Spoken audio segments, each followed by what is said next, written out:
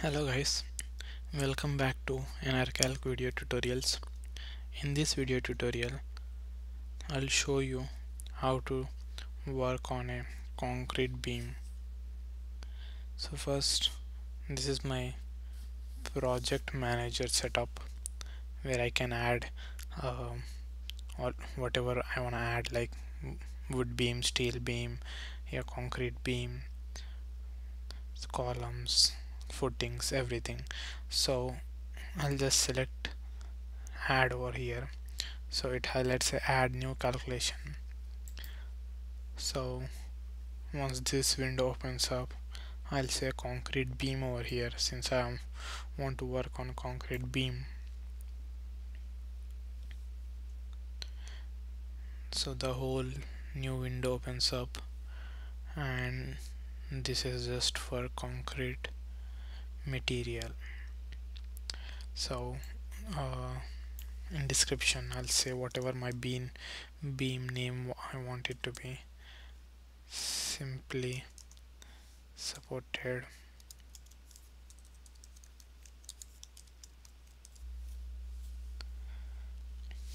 coming over here,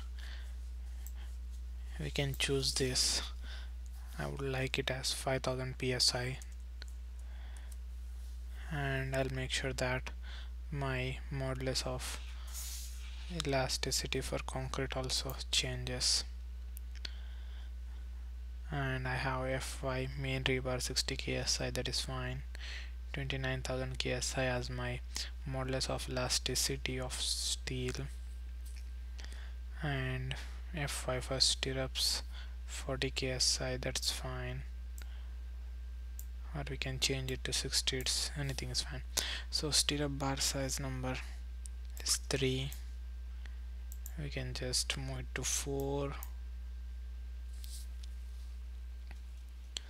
Okay, having done this, so you can see over here we have a beam of 10 feet span. When I go to beam span data, I can see I have one span. I can change it to, let's say, 16 feet, and the beam shape is rectangle. So let me put the dimensions as shown. Once I'm done with that, you can see over here the maximum bending stress ratio is 0 for now, but once you apply loads, let's say UDL of 5 kips dead load and 5 kips live load, so there goes my maximum bending stress ratio, which is very much higher, and it says design not good. So this is just some random loading I have taken to just show you. I'll make sure that I also add beam weight. So how do I make sure my maximum bending stress ratio is less than 1 and the design is good? I can just increase the beam size, let's say 12 inches, and then I can increase the number of bars. If I have 3/4 inches cover, that leaves me with almost 10 inches, so I can have almost 5 bars.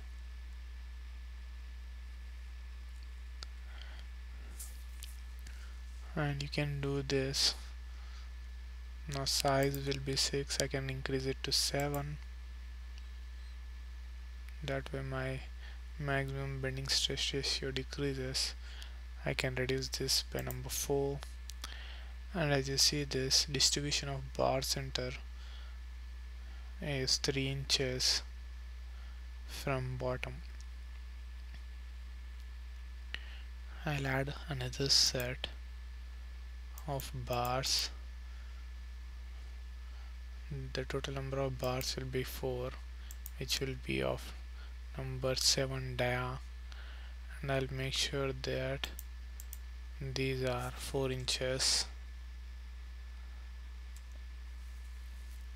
from the bottom. The 1 inch gap is so that the aggregate gets to settle in between.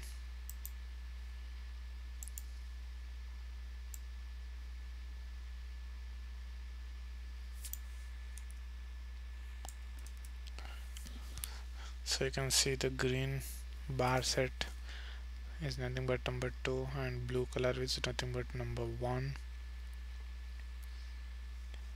and you see still I need number of bars, so I'll increase to number 8.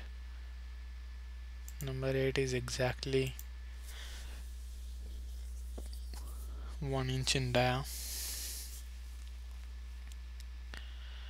and there's still required, so I'll just say 2 inches from bottom.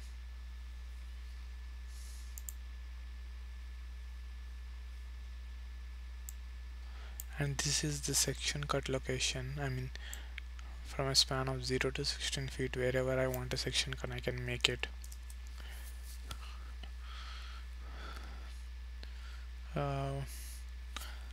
What can I do? Let me think.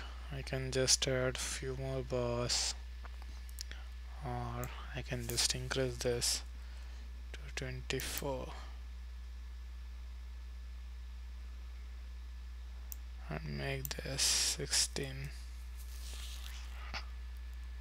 So there it goes. My maximum bending stress ratio is less than 1 and my design is okay. So I have my load combinations in here. All of these load combinations have been run, and if you see in combinations over here, you can see the bending capacity values and stress ratio for different combinations. Coming to Mvd summary, if you select on any one of these, you can see all the values: shear value, moment value, or else if you want just for one particular load case, you can see it.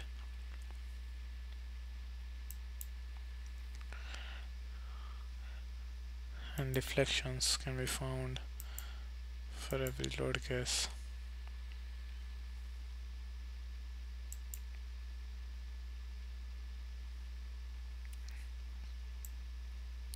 Different intervals it's shown, and even this shear.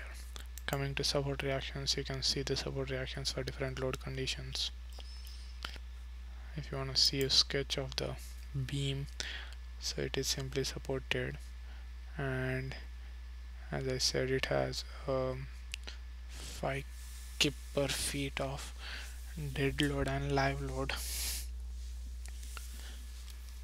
And then next will be drawing diagram. This is a movement diagram,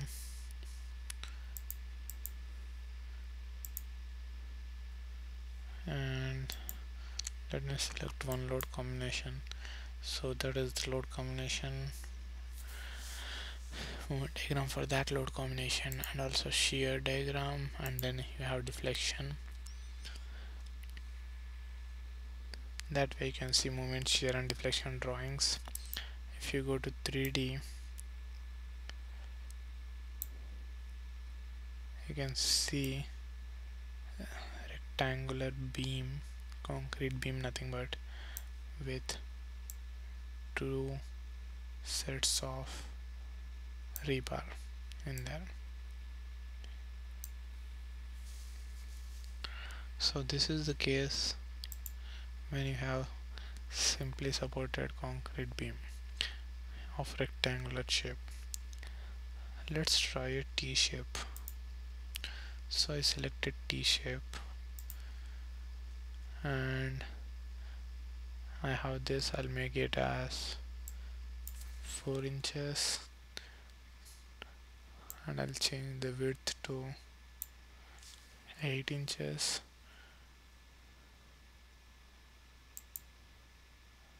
and flange width looks good. So as you see, number of bars in 8 inches we have 4, so that doesn't look good. I'll just reduce it to 3. So if you say 3, yep, there it goes. And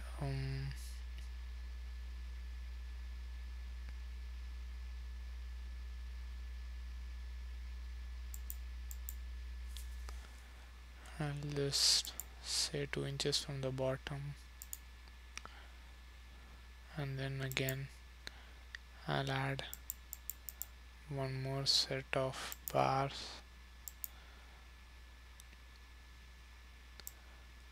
at 4 from the bottom, 4 inches from the bottom. So as you see now, there are 3 sets of bars, nothing but 9 number 8 bars arranged in the web of the T-beam, and the stress ratio looks good. My 3D drawing, you can view it. So there it is, and these are my moment shear drawings and calculation results. So you see now, you know how to design and analyze a concrete beam. Just make sure that you put the numbers right and the loading is right, then you can do it. If you have multiple spans, you just need to add the span and the span length and its properties and the loading combinations, and then you're good to go. Thank you for watching the video.